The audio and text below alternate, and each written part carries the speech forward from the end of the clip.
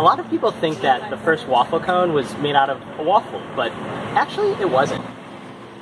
The story goes that at the 1904 World's Fair in St. Louis, an ice cream vendor was so popular that he ran out of cups.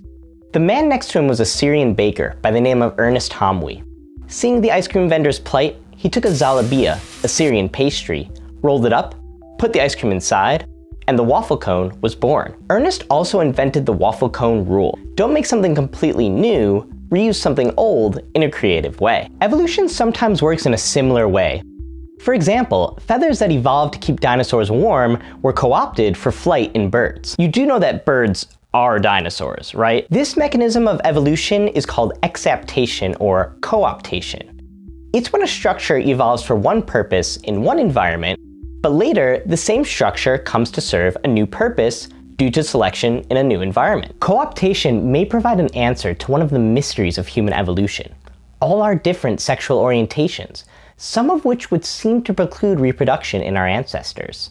Natural selection, which works by the two rules, survive and reproduce, should work to eliminate any such trait. But maybe it isn't such a mystery. After all, we see homosexuality in nature all the time, don't we? Well, not really. Sure, we see same-sex behavior all the time in nature, in species as diverse as macaques, giraffes, and bedbugs. But almost always these individuals go on to mate with the opposite sex, rather than showing an extended or exclusive same-sex attraction. The one exception in the animal world other than us is with Ovis aries, domesticated sheep. Multiple studies have shown that about 8% of rams have an exclusive preference for other males. So we might ask the question, what makes us so different from the other primates? Well, one clue might be in sports. Not what we play, but how we watch them. The largest stadium ever built was Strahov Stadium in Prague, a gymnastics venue which held over 200,000 people. Try to put that many chimpanzees in a room and it wouldn't work. It would be chaos. For that to work, people need to be able to cooperate. I mean, you might want your popcorn right now, but you've got to wait your turn in line. Now, this type of behavior has enormous benefits. Our ability to be social with large groups of other humans has let us build great cities and fly to the moon. But from a natural selection standpoint, how do you get people to do that? I mean, how do you get them to do something so evolutionarily stupid like cooperate with other people with no seeming individual benefit for themselves? Well, it turns out we already had something in us that gets us to do stupid things. Physical attraction. So rather than make a new structure for social attraction, natural selection reused an old one in a creative way.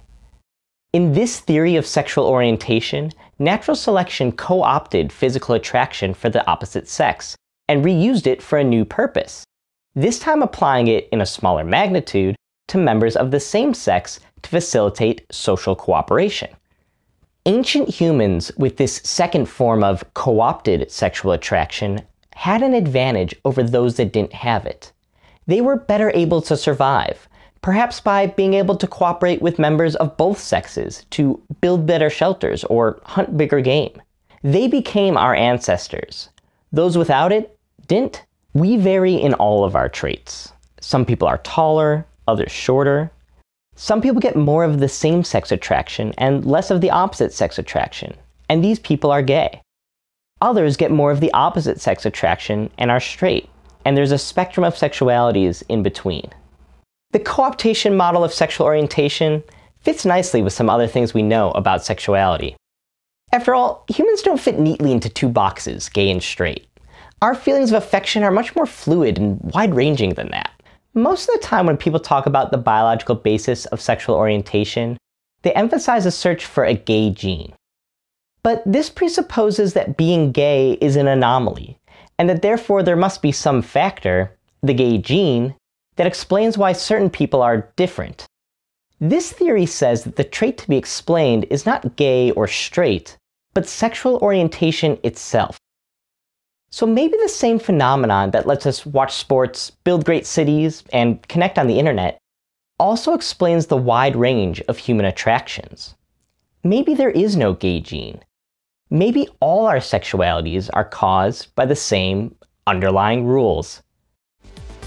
Thanks for watching. If you're interested, check the description for more resources. Let me know if you have any questions in the comments section below, or subscribe if you want to see more videos like this. Thanks.